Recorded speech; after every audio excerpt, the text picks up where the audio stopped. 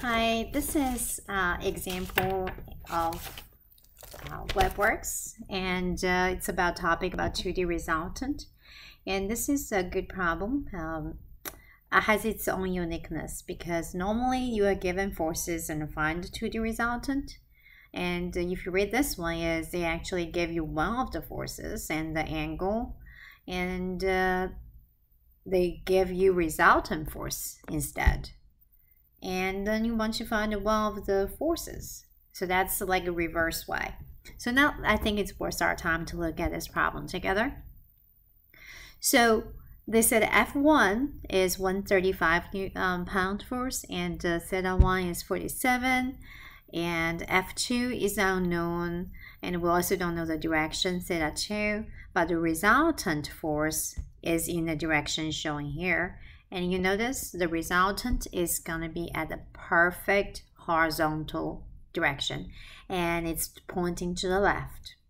So knowing that, we're going to using our same way of decompose in the first step. And here, actually, I'm going to make a table, even though there are just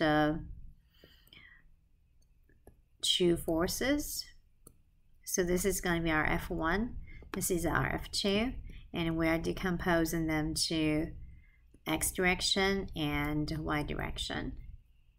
Now let's find out component for X and Y for each of those two forces. F1, they said here it's 135 pound, and theta 1 is 47 degree. So if I were to isolate F1 out, and this angle here is 47 degree. And we will decompose this force. This force is going left and downward. So when you decompose the left, that's going to be your X component. That's your F1X. And this will be your F2Y direction. Now let's fill in this here. F1X, that's going to be F1, which is this is 135 degrees. Oh, I'm sorry, 135 pound.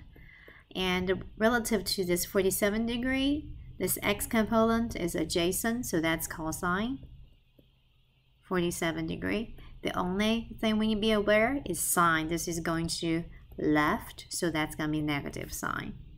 And now let's look at the Y direction. Y direction is going downward, so we're going to just go ahead and write down negative. Then this is 47, so this angle will be 47 as well. And for Y component right here, relative to 47 degree, it's opposite, so that's going to be sine. So we have this hypotenuse, which is 135 times sine 47 degree. So we have F1 decomposed. Now let's look at F2. F2, when we isolate out, it's going left and upward, and the angle here is theta 2. So if we were to decompose, that's going to be our X component. This will be our Y component, F2X and F2Y.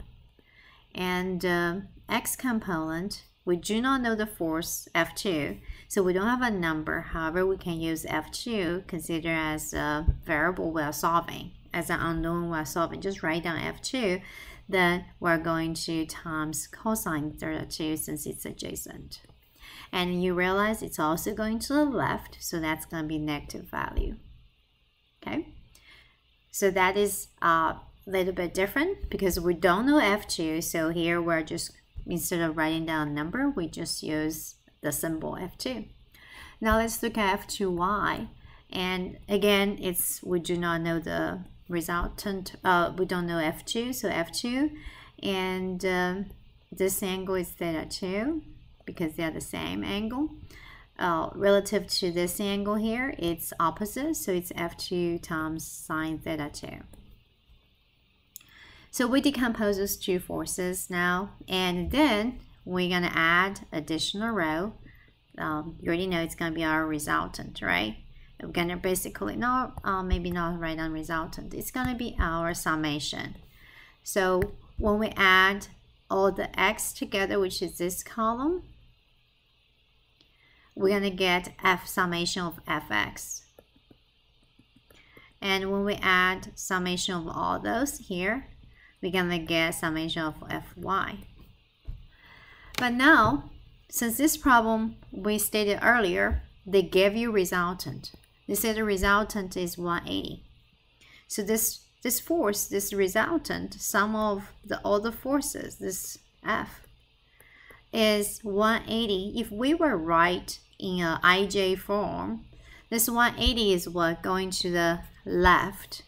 So it's 180, negative 180, that's x component, I term.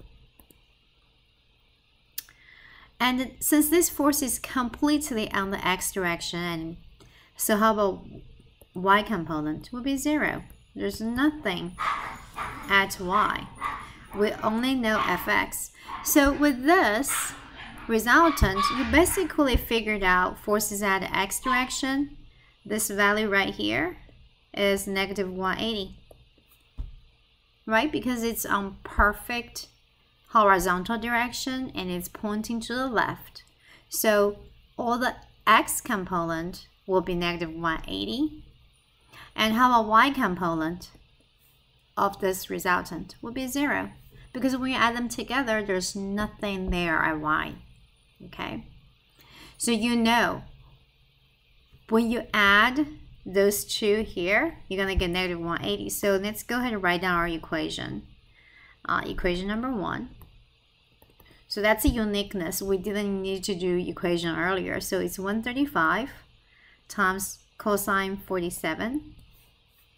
And add negative f2 cosine theta 2, that give us negative 180.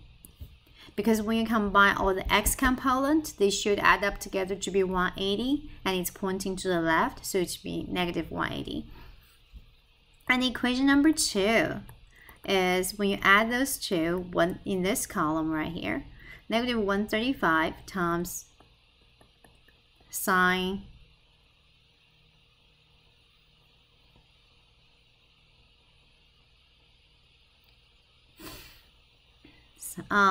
sine 47 plus f2 times sine 2, that's going to give us equals 0.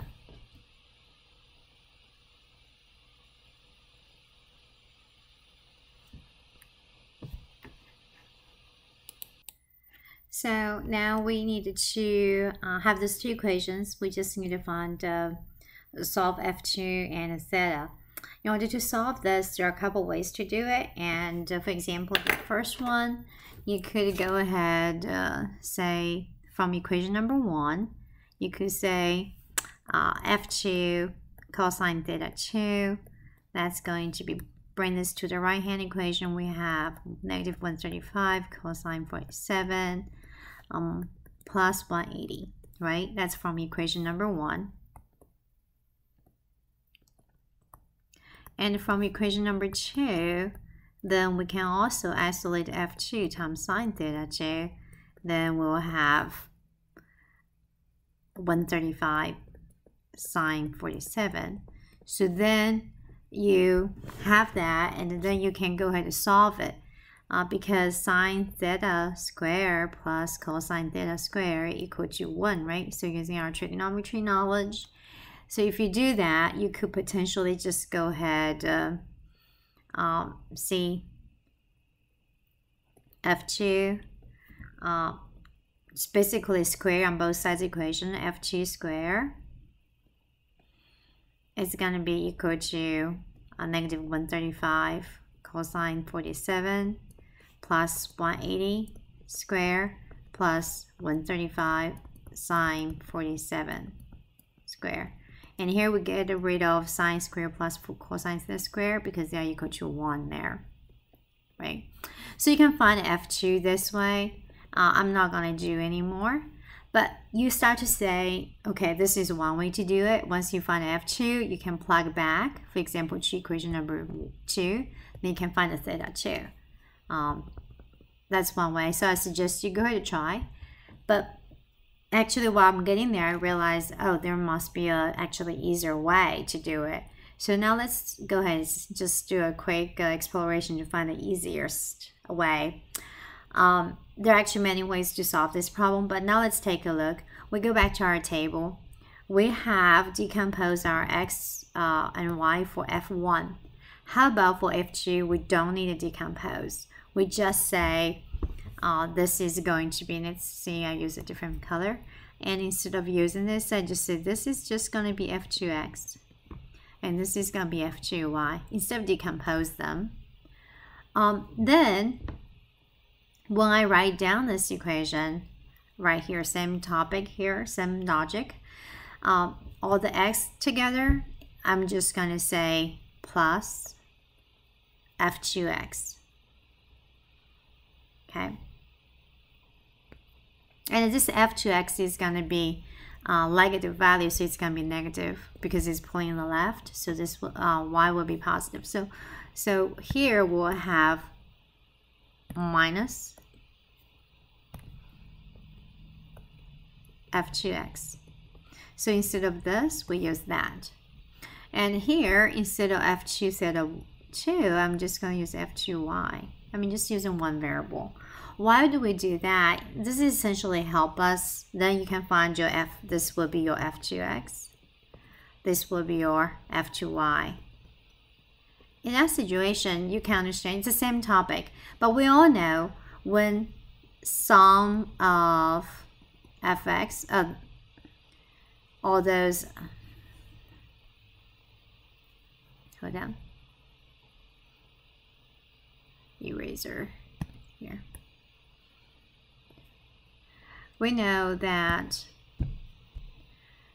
f2 x squared plus f2y squared, right? It's going to be our f2 squared. So in order to find f2, I can just go ahead, do the same thing we just did here, using the same thing here to solve it. But instead of bring theta there using this trig knowledge, we can just say, okay, I find my f2x number and I find my f2 number, f2y number, and then I can find my magnitude, right? Just using Pythagorean theorem really quickly. So that's it. All right. So that's wrap up for this problem. Bye.